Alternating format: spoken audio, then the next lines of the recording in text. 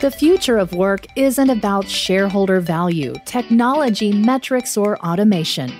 It's about being human and putting people first through actionable love. Welcome to the Love in Action podcast, where we hold deep conversations with extraordinary people to help you grow as a leader and expand your business.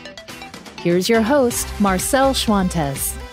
Hey, welcome to another episode of the Love in Action podcast. Glad you are here. Hey, please don't forget to subscribe so that you don't miss an episode. And as always, we would be grateful if you could leave us a positive review on iTunes.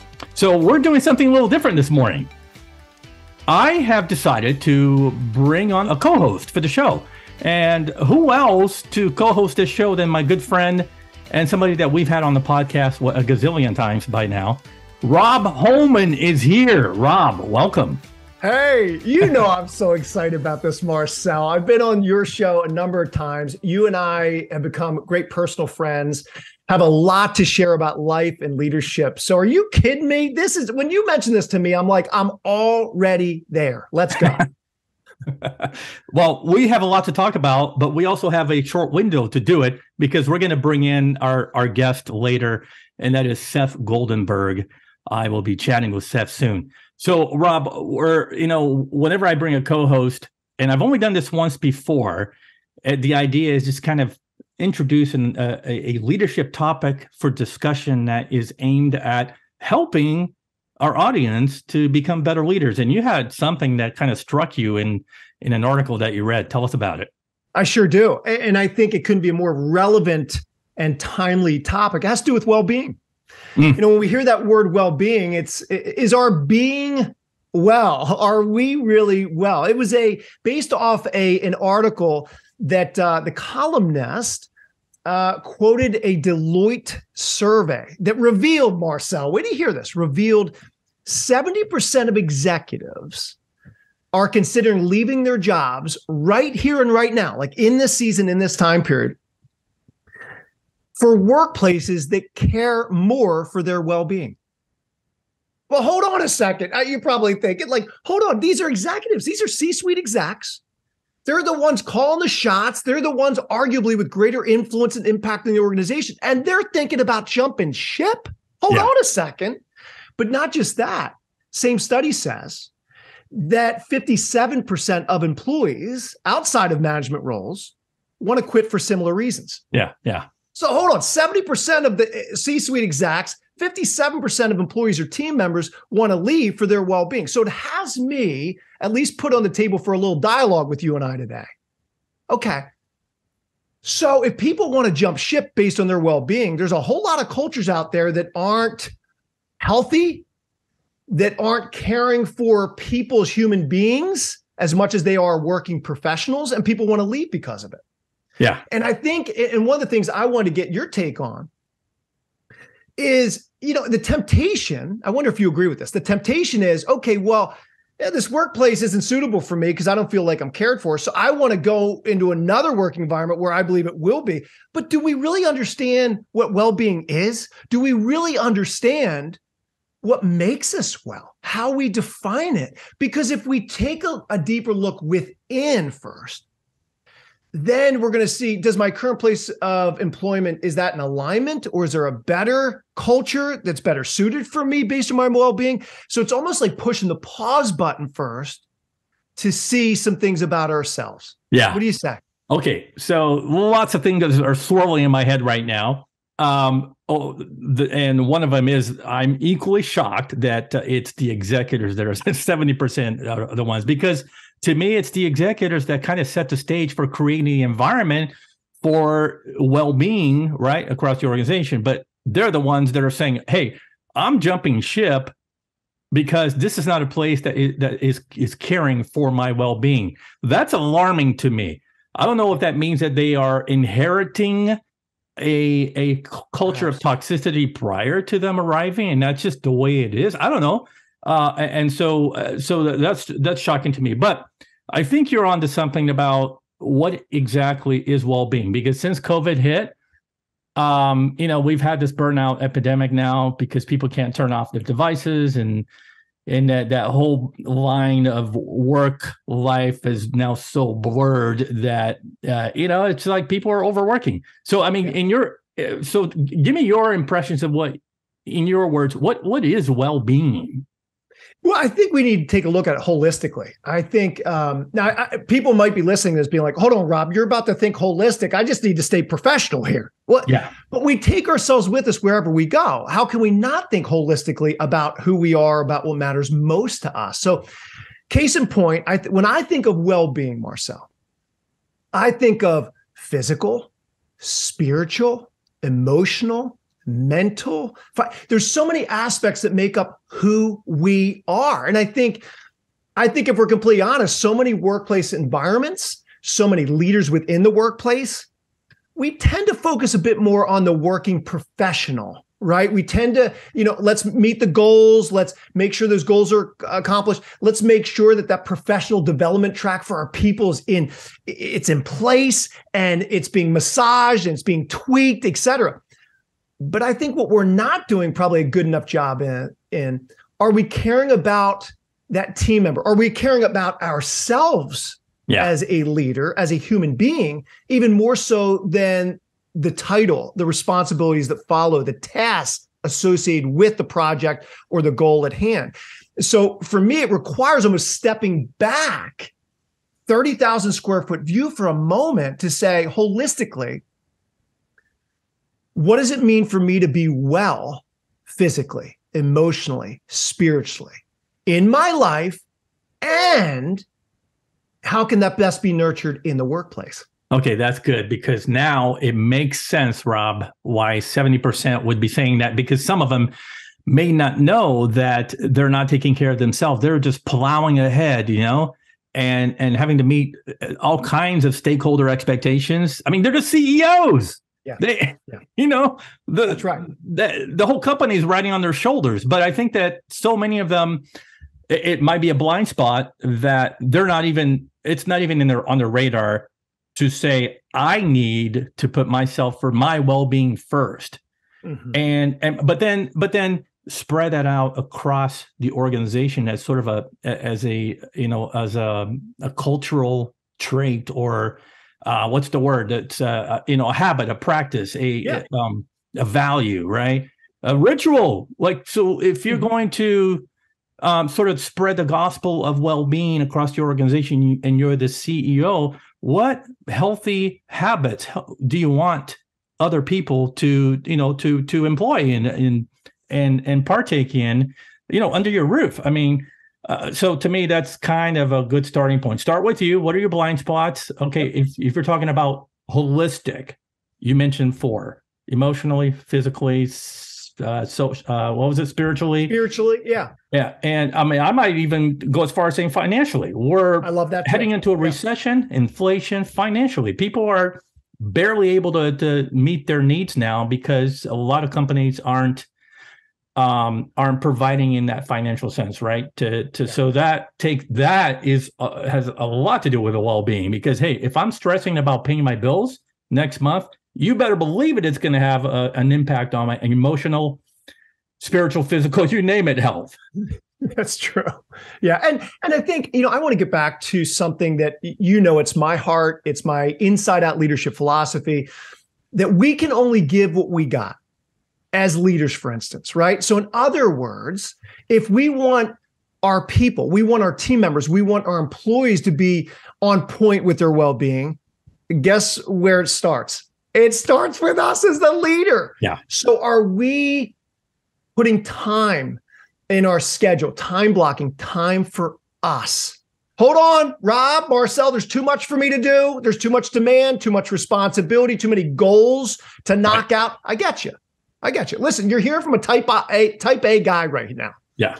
But I believe so much in the value of well-being and all that it means, all that was required of me, so much to where I'm disciplined to work it into my calendar on a very specific basis, physically, emotionally. We can get into that, Marcel, with what that looks like for you and I, how we care for ourselves. But nonetheless, when we're committed to it, because let's be real for a moment. whatever we believe in or believe have tremendous value, we'll see it through. It's whether or not we believe it has value, it has merit. Because a lot of times we're like, well, I'm too busy. I can't do that. I got to take care of other people. But no, if we believe we must take care of ourselves more effectively so that we can care for others much more effectively, then we're actually going to find time in our busy, crazy schedules to get alone, to do the things that we enjoy, to make sure our cup is overflowing. Because at the end of the day, people begin to get what you have. They begin to get what you got, as I like to say. So if you're living in and out of a place of well-being, guess what? People in your midst and within your sphere of influence are going to begin picking that up, picking up and out your purpose, your passion, your enthusiasm. Not because you should be that positive person, but because you are that positive, passionate person. So if we were to boil this down into just one concluding statement, for me, I mean, I think you nailed it. It starts with leaders. Leaders have to be able to model what they want to see in their organization. And I hope that they want to see healthy, engaged, motivated people working for them. But you have to be able to take care of them in order for them to produce at a high level. And taking care of them means taking care of their well-being. But don't forget, we are backing up to who the leader is first, to model those behaviors themselves, right? To take care of themselves first. So, the old adage, put the oxygen mask on you first before you put it on the person next to you. So take care of yourself first. And there are various ways, we don't have enough time to cover that, various ways that you can, start to do that. Take care of your own needs first, and then being able to model that for others around you. Does that sound like a good summary? How would you summarize this? Totally, 100% agree with you. I may also share, in addition, that I believe a thought-provoking question that's going to have leaders take a look deep within may be this. What are my personal priorities in this season of my life? And think holistically. Spiritual, emotional, physical, family, workplace. What are my specific priorities? In other words, by answering that question, that's not something we can just answer right away. That requires us to take some time alone, to be reflective, be present, be a bit futuristic perhaps as well, but really soak in the people and the things that matter most. That's awesome. And Marcel, I believe that when we take the time to do that, we're caring for ourselves first. And then out of that place, our eyes are open, our heart is leaping, a bit more for who we are, a bit more for those around us, and a bit more for the work that we do. Love it. Boom. Let's end it right there. That's Robb Holman. He is my co-host. Robb, if people want to get a hold of you, how can you do that? Yeah, best way to do it is my personal website, and that is robbholman.com. I'm going to have more of Robb Holman in future episodes where we're going to do a little bit of co-hosting. So stay tuned for that. And stay tuned for my guest, Seth Goldenberg. I'm going to be right back. Hang tight. Hey, leaders and managers, Marcel here. I got this leadership development course out right now, and it's getting fantastic reviews. So I want to tell you a little bit about it because it might be for you. It's called From Boss to Leader, and it teaches emerging leaders and managers those servant leadership skills, the everyday stuff that you need to inspire, engage, and motivate your team for high performance, to get bottom line results. Now, we're not just taking anyone for this course. We want to make sure that you're truly invested in your growth as a servant leader. So if you'd like to explore whether this experience is really for you or your team of managers, visit my website right now, marcelschwantes.com, and click on training. Today, we welcome Seth Goldenberg, author of Radical Curiosity, Questioning Commonly Held Beliefs to Imagine Flourishing Futures. I love the title. I love this topic. And I think curiosity in this day and age is, with everything becoming so politicized and people hunkering down in their left-right trenches. Folks, I'll be honest with you. I think curiosity is kind of becoming extinct, which is unfortunate because without curiosity, we don't see what's possible in experiencing breakthroughs in conversations, or, reconnecting with those who have disowned us, or maybe we're the ones that disowned them because they didn't fit with our particular belief system. So we stopped asking questions. We stopped being curious. I'm afraid, folks, that we've arrived at the point where we can't come to the table for healthy, productive dialogue. We'd rather just, lob grenades at each other. This is crazy to me. Choosing to entrench ourselves in our own ideologies and listening only to our own voices inside our heads, when we could explore possibilities with curiosity and listening non-judgmentally and grow our self-awareness, and come to the middle and to heal and reconcile friendships with families, coworkers, loved ones. So, and because this is a business podcast, now I'm going to bring the business aspect of it, okay? In leadership, without curiosity, we limit ourselves to what we already know. And, that may be a very small world that will keep you stuck and keep you from growing. So what happens is without curiosity, we stifle innovation and we stall change. We take action thinking it's the right thing to do before asking questions and getting many perspectives. And then sometimes we make really dumb decisions because of that. So I'm hoping that by bringing in Seth to the show, we can learn to reignite our curiosity and build better relationships, build better organizations, but ultimately build a better world. We really need that right now. So who is Seth Goldenberg? He's the founder and CEO of Curiosity and Company, a one-of-a-kind bookstore, experience laboratory, and design ventures studio. And he's also the creator of the Ideas Salons, invitational thought leader retreats that tackle the central questions of our time. Seth has been stimulating curiosity with clients from Apple, Disney, American Express, GE, to leverage the power of questions and rewrite narratives that no longer serve us, redesigning social systems around how we will live, learn, work, play, and sustain ourselves. Seth now joins us. Welcome to the Love in Action podcast. Well, thank you so much for having me. Wow. I love your energy. It's so good. Thanks, Seth. I appreciate that. Seth and I have been kind of talking offline a little bit, and I was telling him that this is a topic that it hits close to home because we are experiencing the very things that I mentioned in my introduction, Seth. And so I can't wait to dive into this. But before we dive in, Seth, we have a kickoff question for listeners to get to know a little bit about you. Are you ready? Absolutely. Let's jump in. What's your story, man? I like it when you deliver it that way. That's great. Well, I began as an artist, as a painter, actually, an oil painter.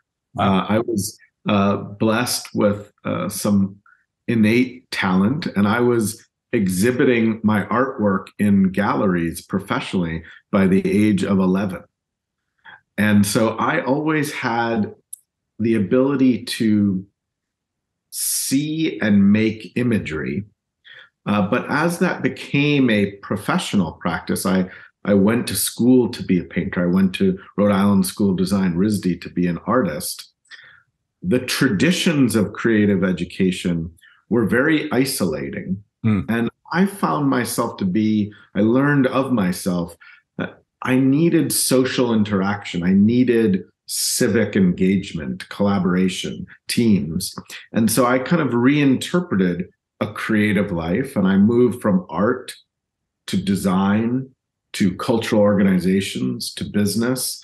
And for me, if you look at my resume, my story, it looks like a zigzag. I'm in banking and climate change and education. It doesn't make any sense. It refuses a sector or an industry specialization. But I think the through line is really what I decided to focus this first book on, which is about how to ask great questions. For me, that That is the essence of a creative life. And no matter what encounter, and I tried to share some of my most unique encounters in my life in the book, but it always came back to seeing, hearing, and proposing new kinds of inquiries.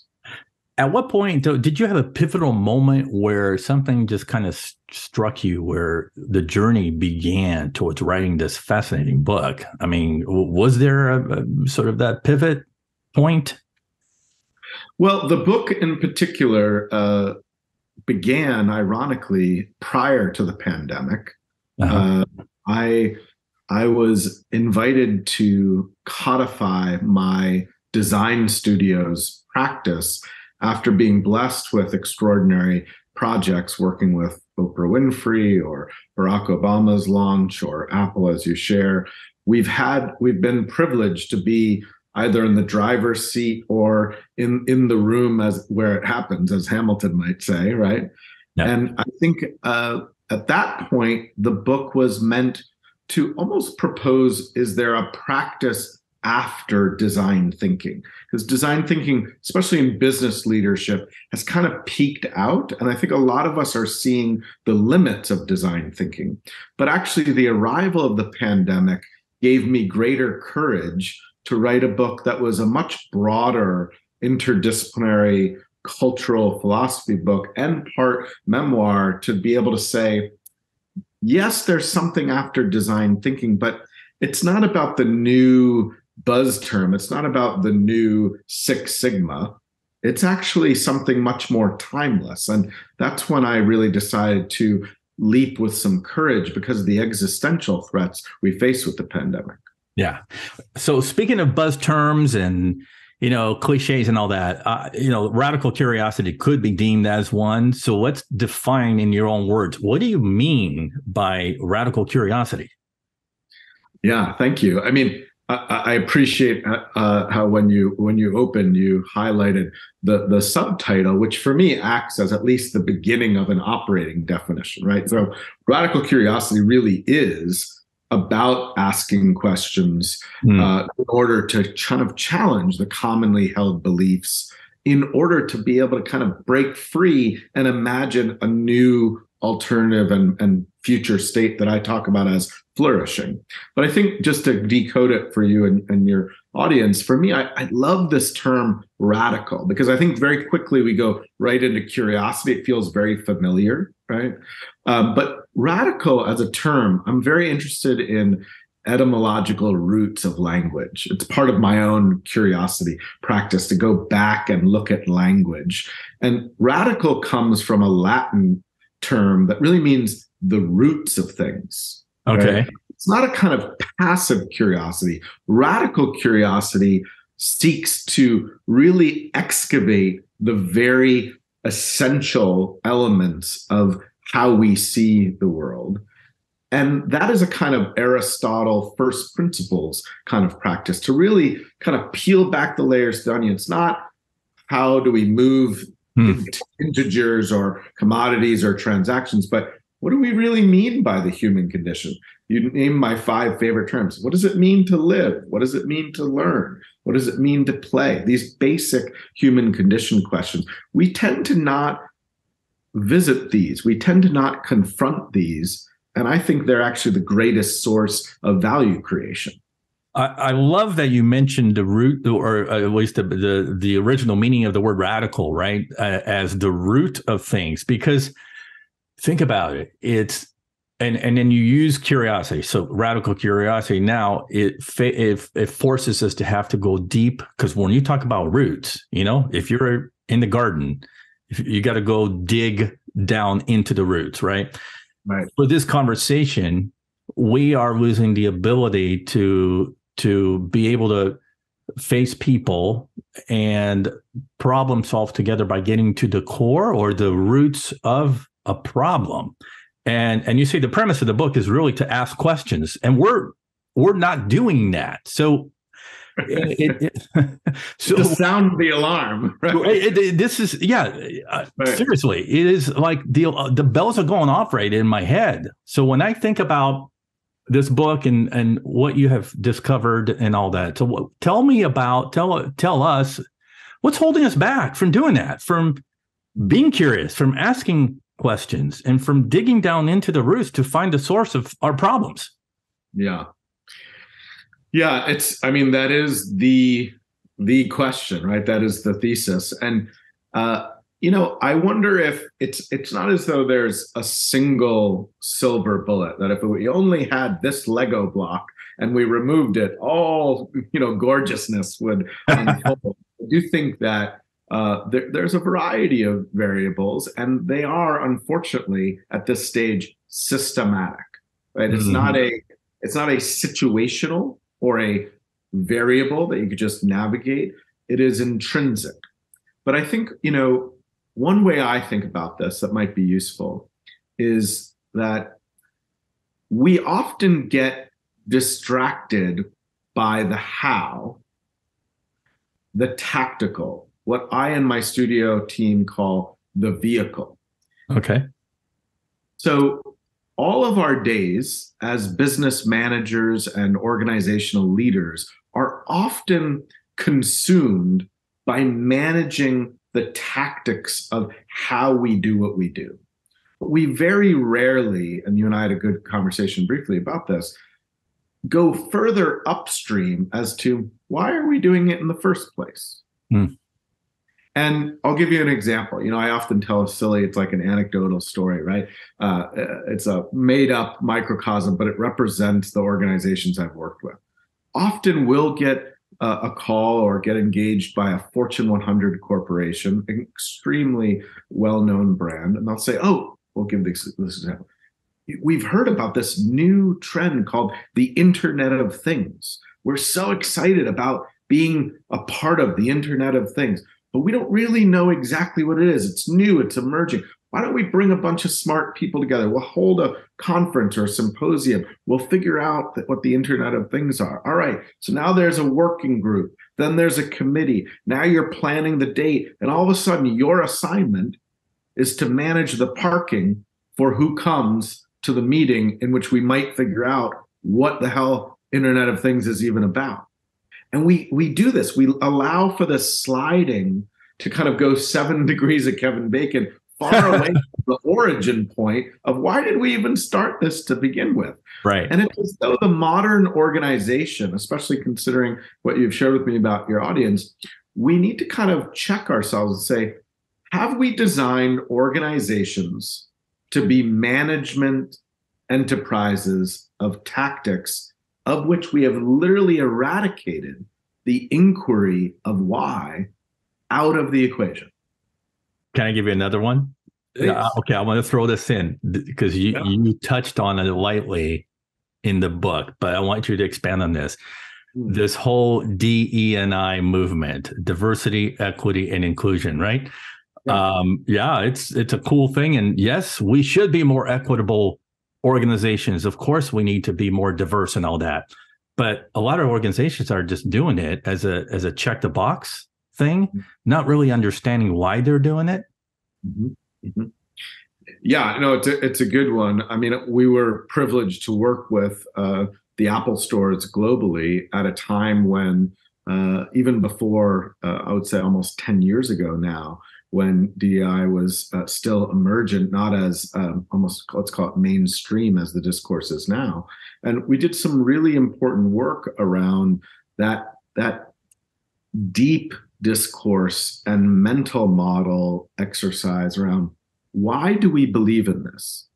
How can we lay out a disciplined and rigorous understanding as to our intent, how we define success, why we're even interested in it in the first place, and to do some often very vulnerable work that is about both us and our identities, but also how we reimagine how a cultural organization, whether it's for-profit or nonprofit, can be organized around shared values and what the design of an organization looks like when it exemplifies those values. And I agree. I think what's happening is, I'm one of the biggest advocates for DEI. I think the question I ask, not of the practitioners necessarily, because I think actually many of the most avant-garde and pioneering practitioners, they see it as absolutely a radical, talk about the roots of things, a radical curiosity practice.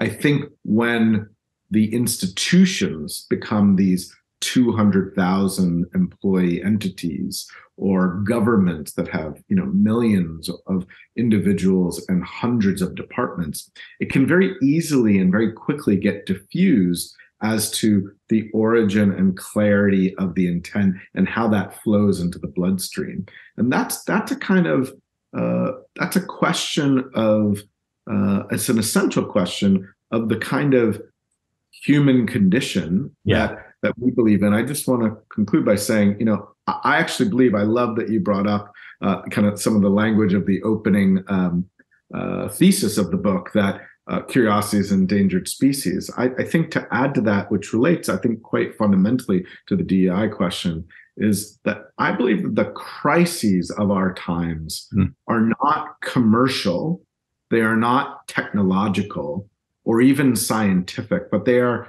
fundamentally humanistic.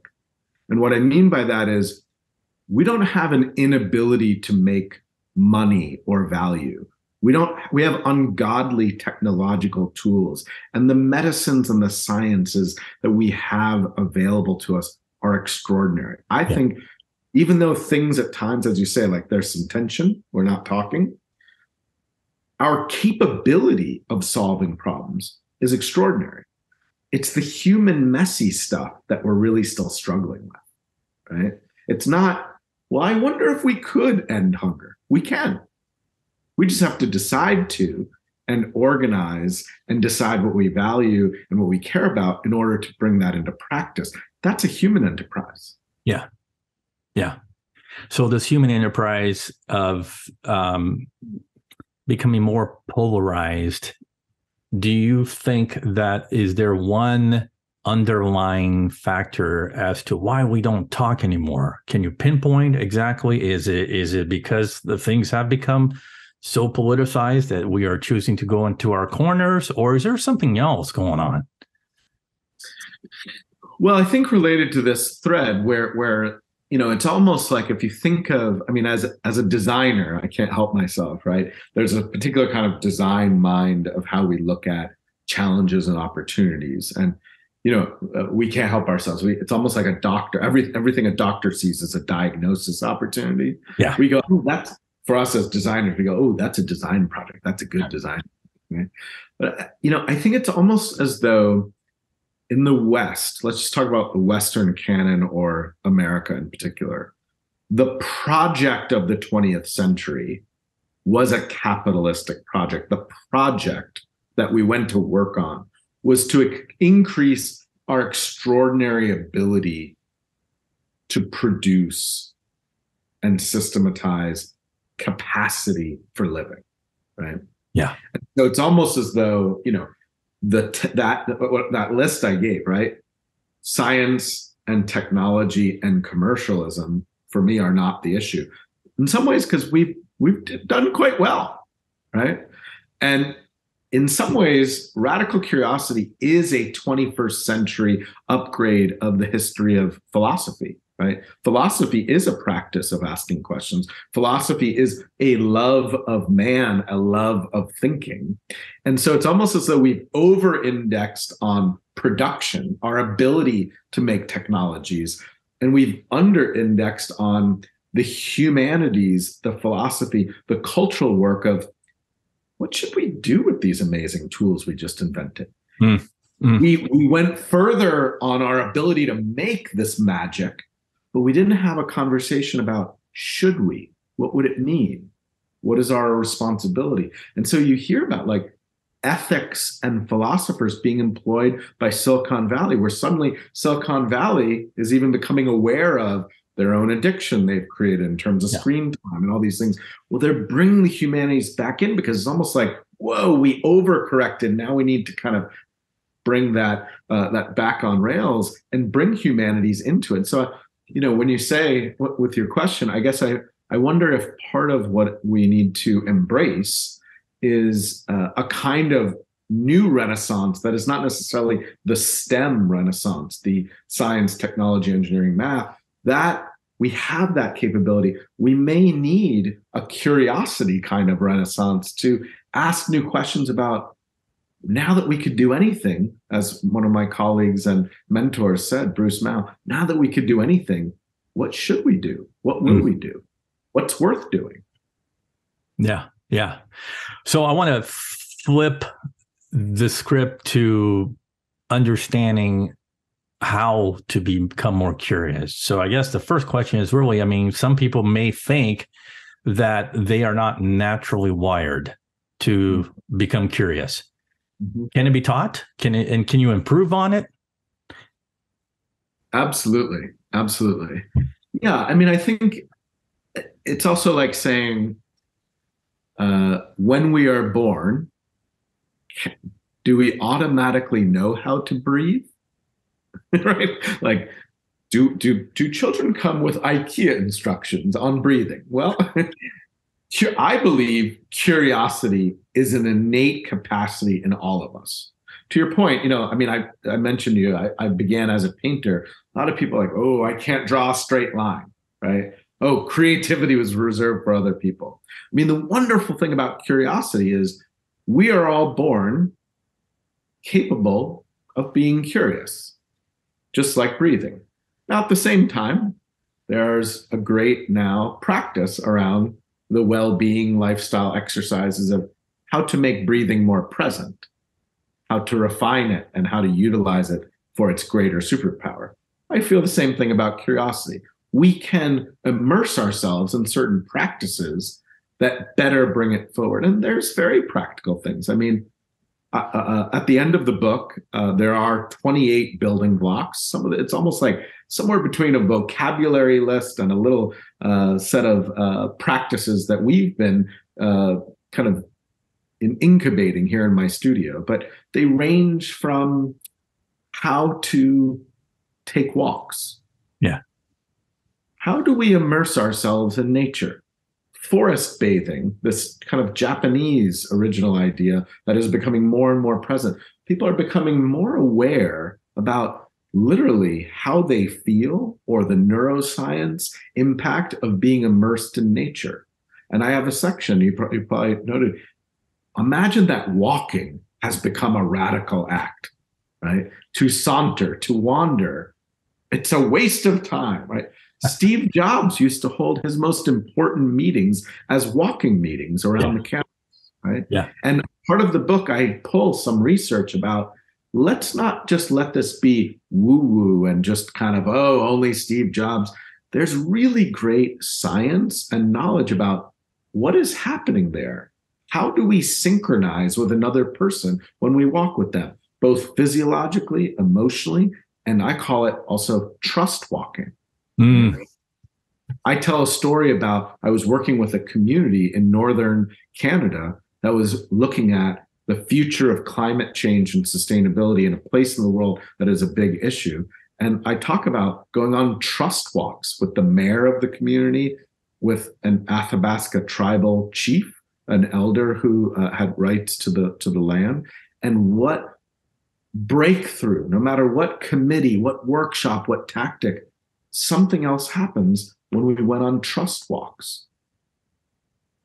Yeah, I'm getting to this understanding that curiosity is no different than any other element of humanity that you want to raise the capacity for doing. Okay, so curiosity is a choice that we make, because you can choose to be closed-minded and critical and judgmental, just as you can choose to open your heart to the possibilities by being more curious and asking more questions. And I mean, the theme of our podcast is everything through the lenses of love and compassion and empathy, right?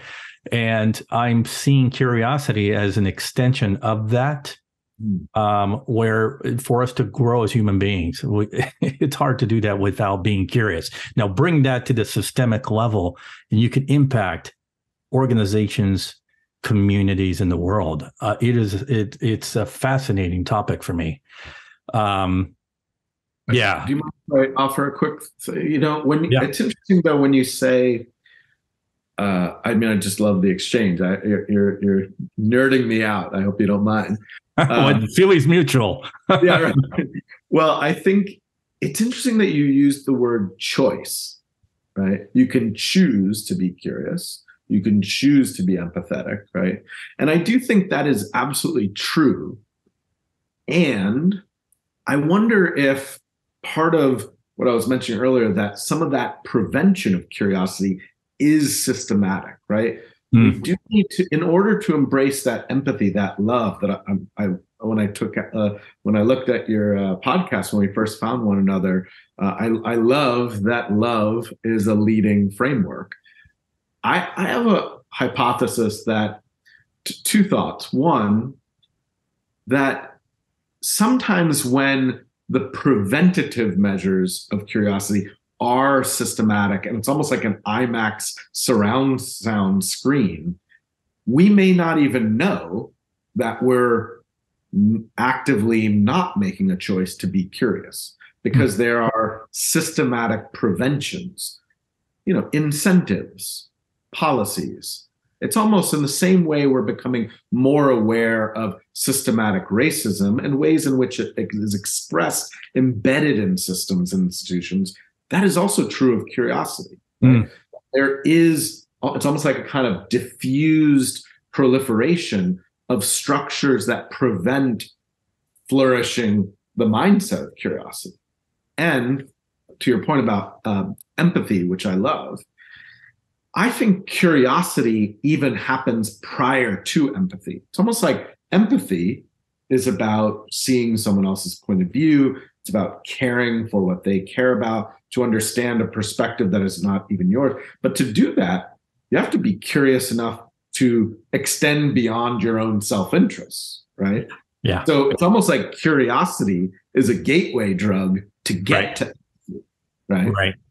And so to your point, why are we polarized? Almost like saying, why is there not more empathy? Why is there not more love? Well, I'm almost proposing that there's an earlier source code, that a variety of layering of prevention of curiosity creates a prevention to even get to empathy and love, right?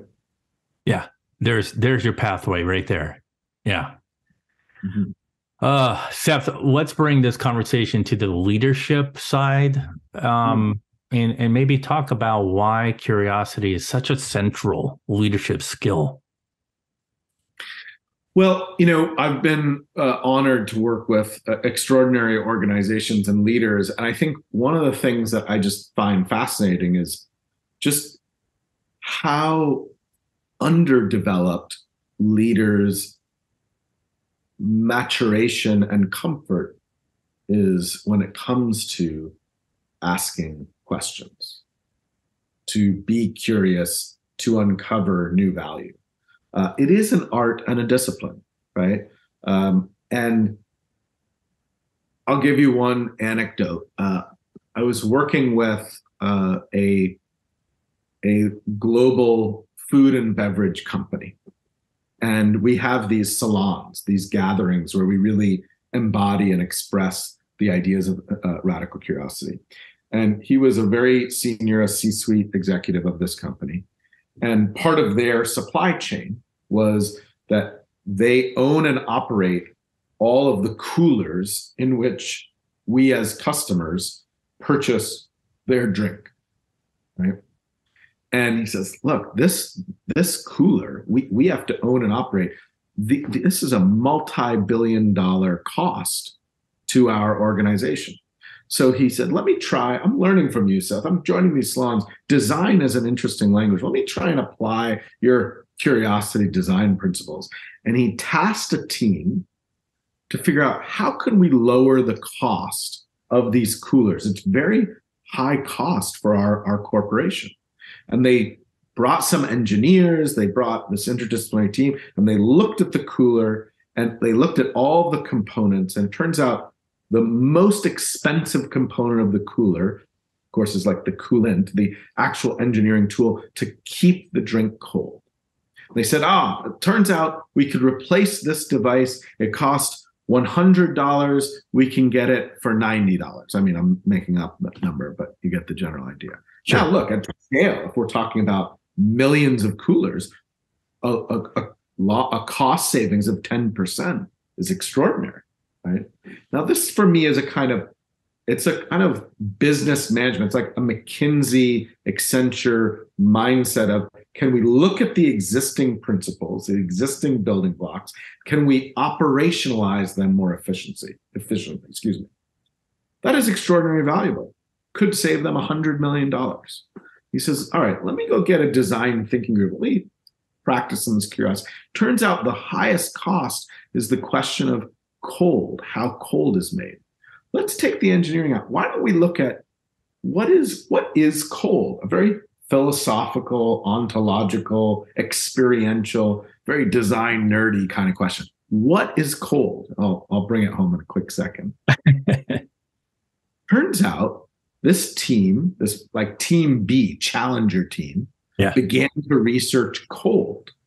And after a variety of insights, what they came to is that the temperature that the refrigerants were being cooled to was colder than our body would experience any value or nutritional preservation of the drink. So they're essentially overcooling the refrigerant. And once they changed an understanding that the temperature of cold was not creating any value, they changed the temperature, changed the piece, and it went down 50% from $100 down to $50. Now, sure, did we need the engineering, the operational to understand that maybe the highest price of cost was cold? Yes. But then what happens when you take a radically interdisciplinary team, a biologist, a radical curiosity thinker, a philosopher, and say, what is the idea of cold? Turns out you can save not $100 million, but $500 million.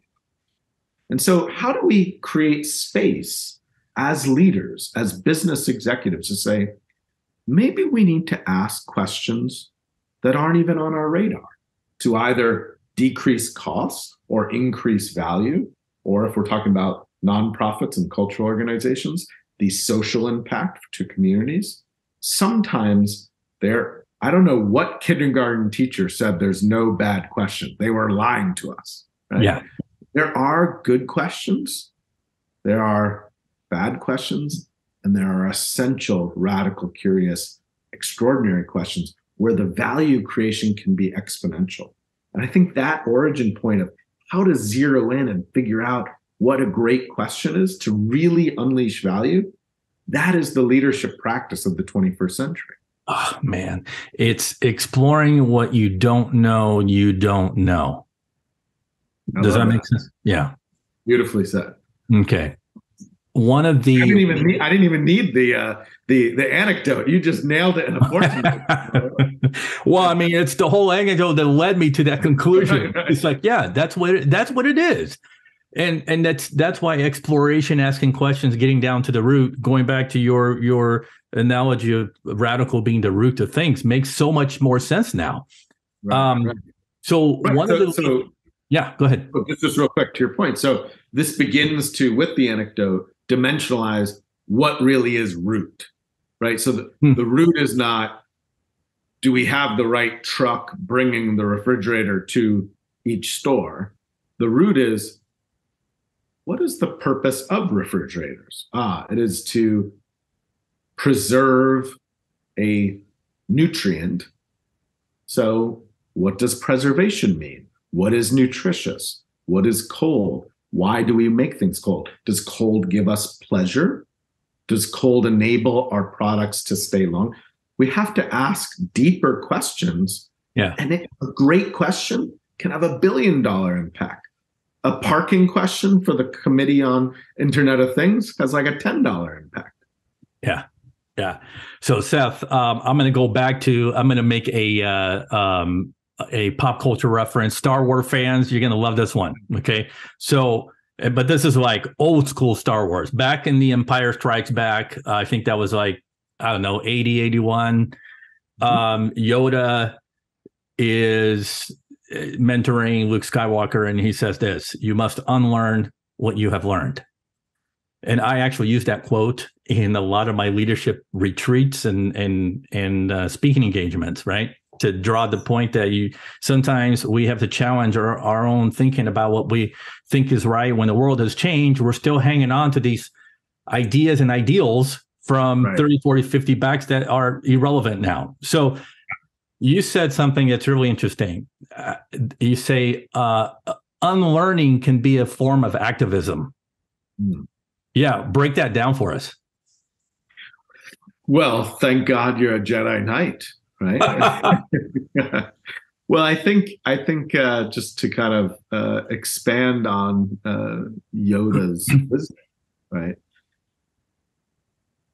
I think in this same way, I'm talking about that if the 20th century was an extraordinary accelerant into commercial, technological, and scientific abilities, this next century will be us unlearning so many of the assumptions that have guided the business, the civic, the social models that we have left unquestioned, right?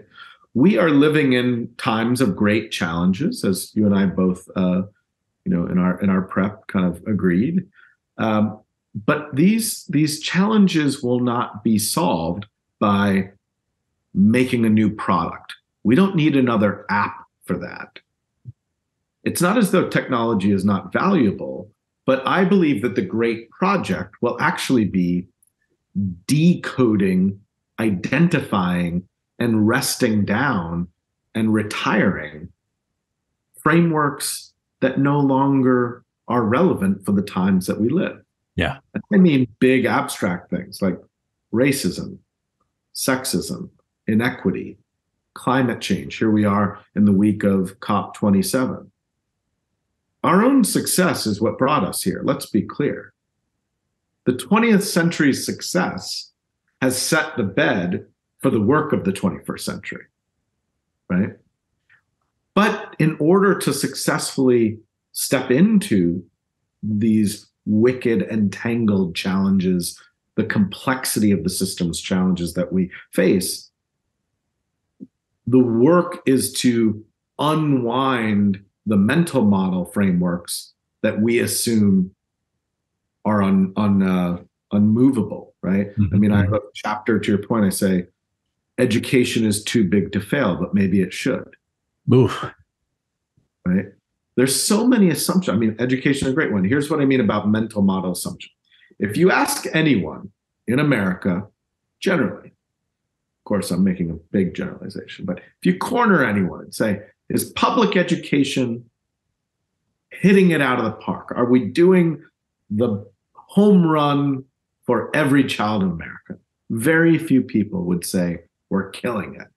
Actually, most people say, oh, if I got stories for you, it's terrible. We need to change everything, blow it up and start over, or something like this.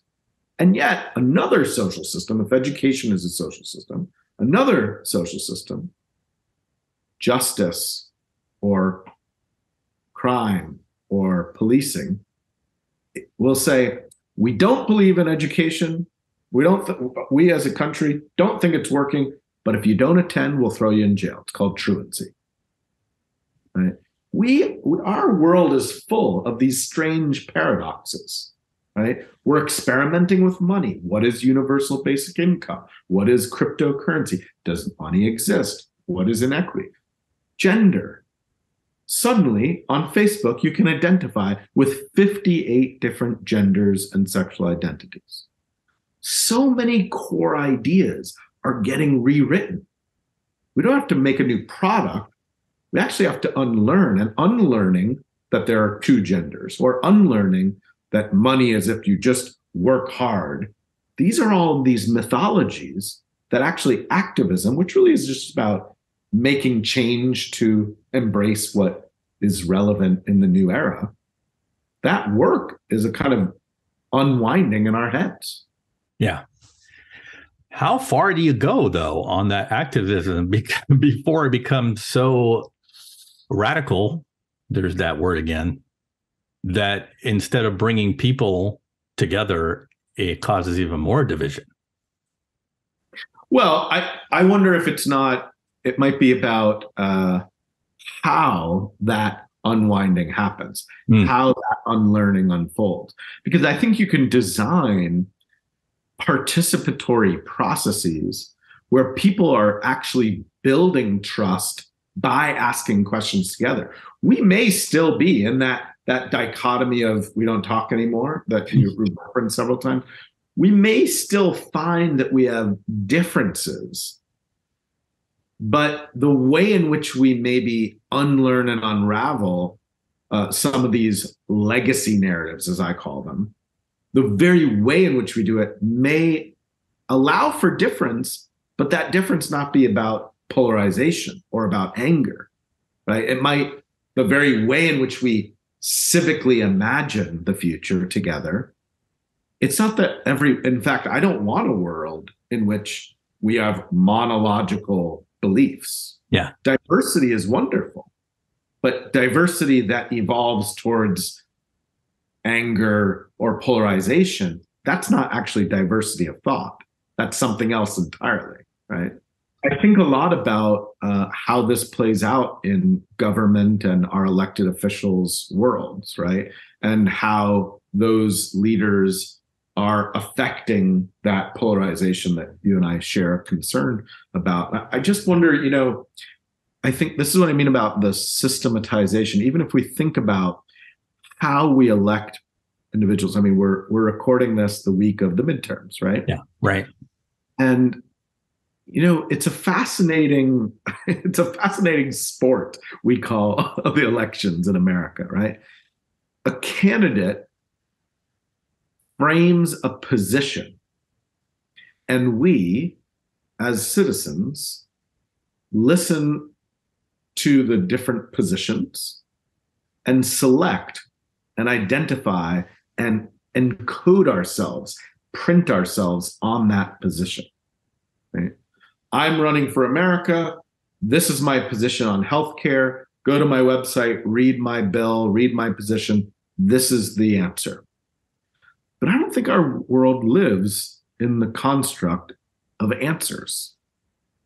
I mean, radical curiosity espouses that life is just much more inquiry-based. Life is about questions. There might not be one solution to healthcare. There might be many. There might not be one philosophy on infrastructure or public education, these issues. I would love to imagine a candidate who doesn't stand up and say, these are my positions, choose one or the other.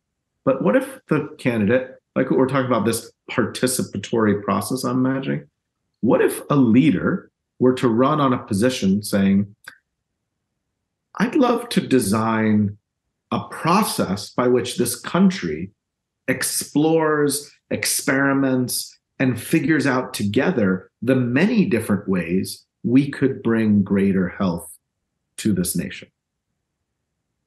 And maybe the platform is the way to get there, not the answer. Right.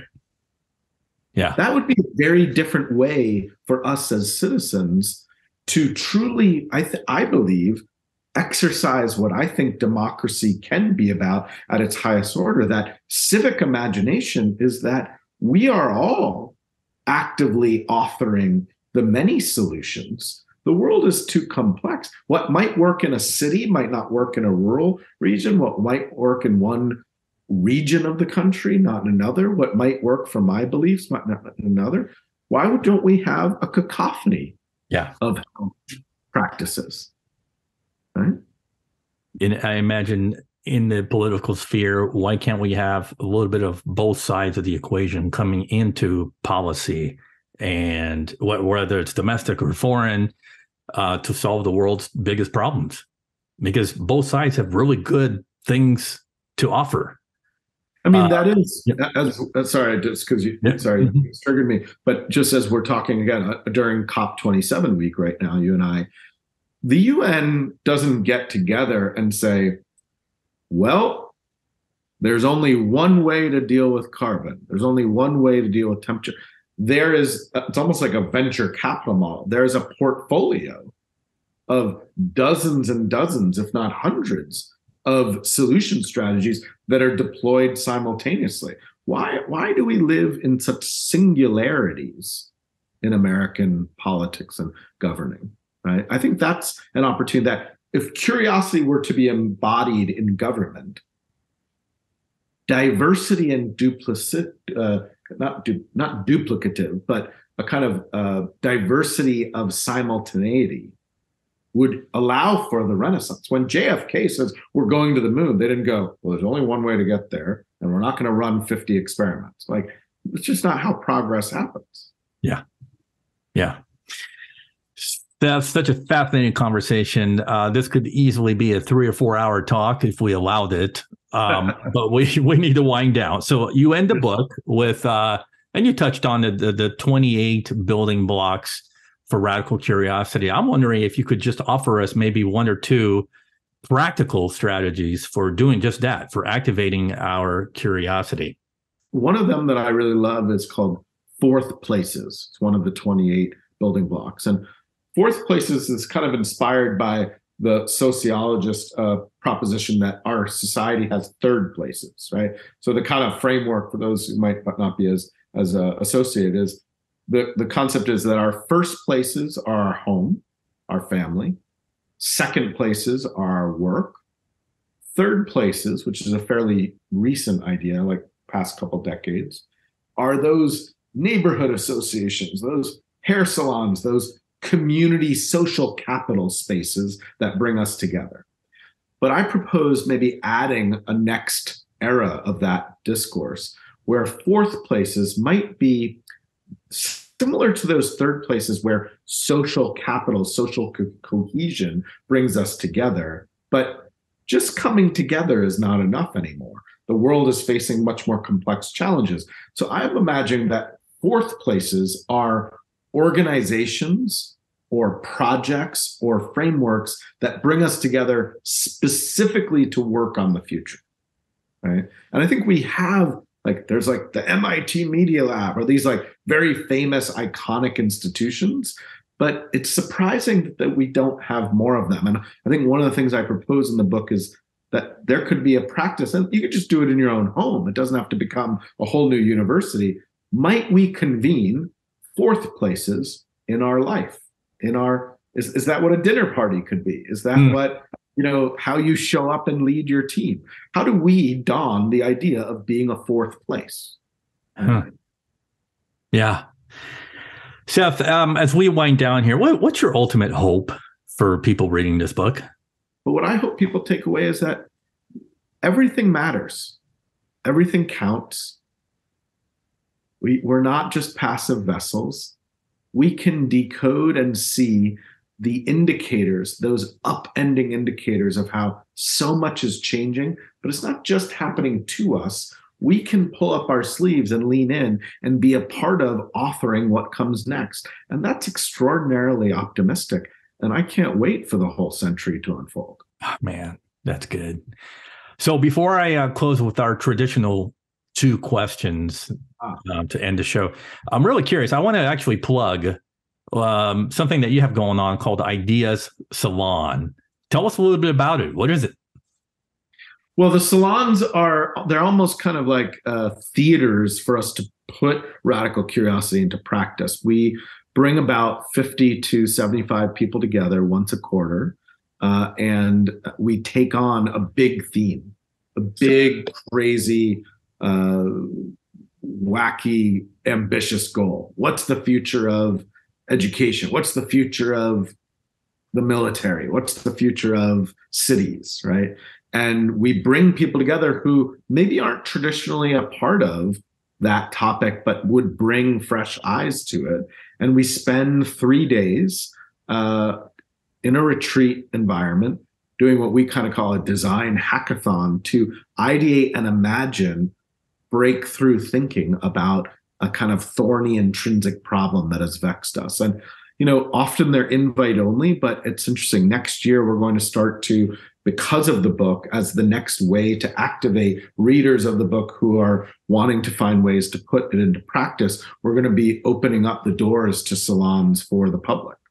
Perfect. I want to make that invitation available to my listeners at some point. Maybe you and I can chat a little bit about that. We bring it home with 2 questions, as we do with every guest. Personally, Seth, what's really tugging at your heart right now that you'd like us to know? Yeah, my focus at the end of this year is around food. Actually, food has become a big passion.